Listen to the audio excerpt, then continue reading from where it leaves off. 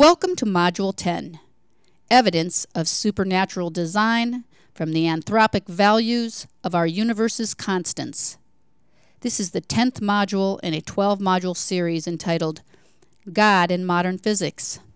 It is presented by Father Robert J. Spitzer of the Magis Center of Reason and Faith, and it is based on his recently released book, New Proofs for the Existence of God, Contributions of Contemporary Physics and Philosophy. Welcome to the Magis Center of Reason and Faith series, God in Modern Physics.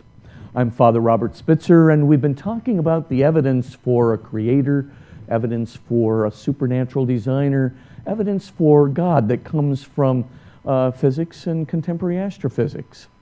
We have been now talking about the evidence for supernatural design specifically, and we just introduced the notion of a constant, and we were looking at the high improbability of our initial conditions, our low entropy universe, and the need to have some reasonable explanation for why this highly improbable event occurred. And now we see that we have a whole variety of constants, the speed of light constant, Planck's constant, the Hubble constant, the cosmological constant, the strong nuclear force constant, weak force constant. We have 20 constants that have very, very specific values, and those specific values, they control all the equations of physics. When we say E equals mc squared, c is a constant. It refers to 300,000 kilometers per second squared. And that number controls the conversion of energy and mass within the universe, everywhere in the universe. And we call it a constant because that number remains invariant. It remains constant everywhere in space, in the past of the universe, and will presumably remain constant in the future of the universe. So this constant regulates the equations of physics. Now you may say to yourself, well, an equation is just something of human beings making. Not really. An equation describes the laws of physics, the laws that control all of the ways in which energy and space-time and the different forms of energy interact.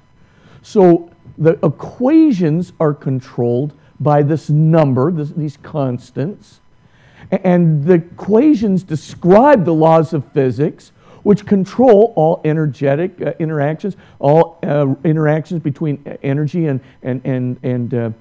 space-time within our universe. And so in a way you can say that the constants really do control everything that happens in the universe. Now, to begin with, let's face it, constants themselves, we're really lucky to have them. Because if we didn't have any constants in the equations of physics, then the laws of physics would continue, they'd be absolutely variable.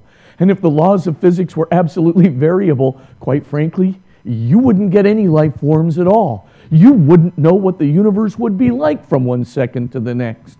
Everything that might have occurred in a previous evolutionary process over 1 minute would be gone the next minute as the constants change. We really do need constants.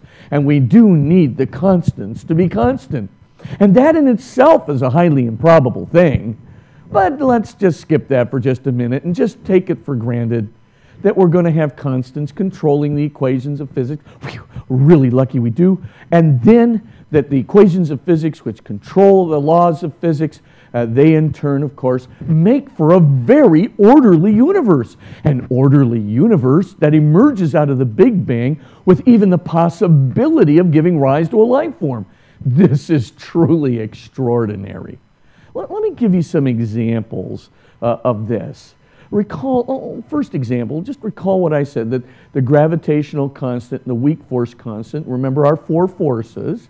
So the gravitational constant connects with our gravitational force, the weak force constant connects with the weak force, and so notice then that we have the possibility of these constants having just about any value you could want, higher or lower. Remember that. The constants have specific values, but there's no necessity that they have these values. Now, if the gravitational constant or the weak force constant were off higher or lower by 1 part in 10 to the 50. This is a really small fraction. This is like a decimal point with 49 zeros and a 1. That's a really small fraction. If it were off by 1 part, either one of these constants, higher or lower, if they were off by 1 part in 10 to the 50, then either the universe would have catastrophically collapsed, which would of course prohibited a life form, or it would have exploded in its expansion, which would have also been deleterious to a life form developing. Any life form developing. We're not talking about life forms that we know of. We're not talking about life forms from our periodic table. We're just talking about the possibility of any life form.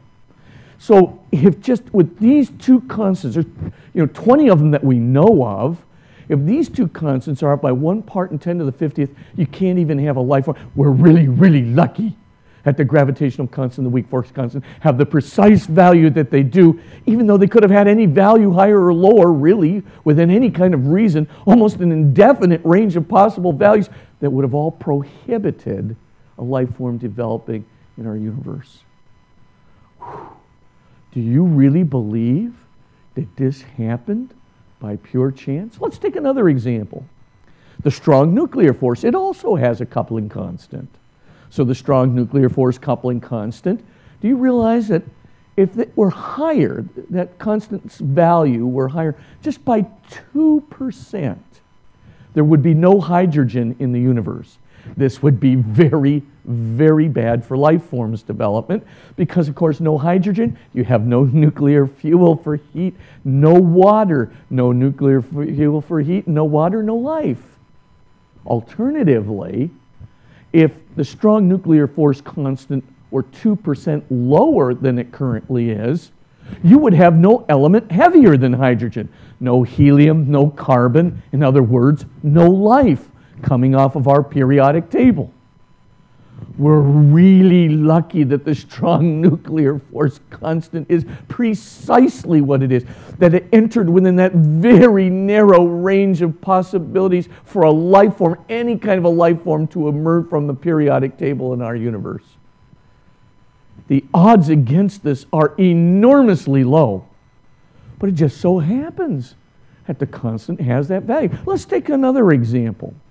Do you realize that if the gravitational constant, or electromagnetism, or the mass of the proton compared to the mass of the electron, if they were off by 1 very, very minuscule part, around 10 to the minus 39, if they were off by 1 very minuscule part, any of these constants, then all of the stars in the universe would either be blue giants or red dwarfs. That is to say, they would be stars, right?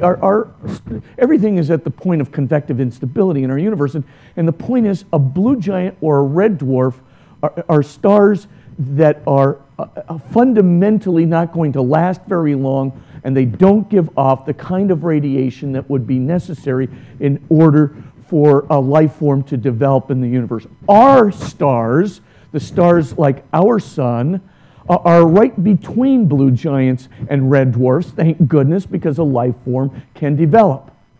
But yet, if these 3 constants, if electromagnetism, gravity, or the electron mass compared to the proton mass were off by just a smidge, a tiny, tiny fraction, we couldn't possibly have life form developing in the universe itself.